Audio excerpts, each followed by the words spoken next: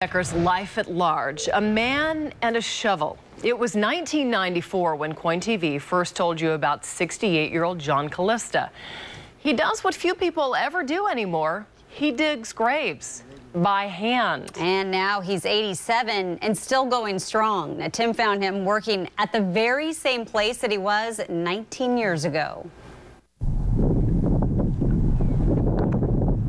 It is peaceful, eternally quiet here. Nearby, a dusty road points heavenward. And an old green pickup is rumbling towards a familiar place. John Kalista and his shovels are back once more. A lot of folks out here, most of them know John. Yeah, I'm not alone. I always got a crowd. But it is a silent crowd. 45 years he's been doing this. No machines, just John. They come in spurts sometimes. And his shovels. One dies, you usually have three within a short time. And so, you see, they still need this 87-year-old man and his muscle. There's five cemeteries in the county that I've dug for. And his strong hands.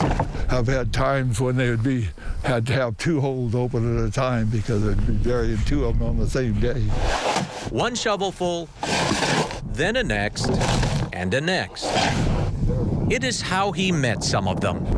See, there's Bill O'Mara, and over there is the Woodrums. I think she was 100. She died too. So William Con Davis. Dug in 67. From his very first to future. Louise is not here yet. She's still alive. And present-day clients. Just like this fella here. Him and I worked together on the John Day Dam even. It is always personal with John. There's two ladies in that third row over there, I think, that are 100 years old or older that I've dug graves for. Good old-fashioned hands-on hard work. They keep telling me that I shouldn't be doing it. I'm too old to be doing that. And I should be taking it easy. I said, I can't find anybody that wants to do the job. So I'll probably have to dig my own.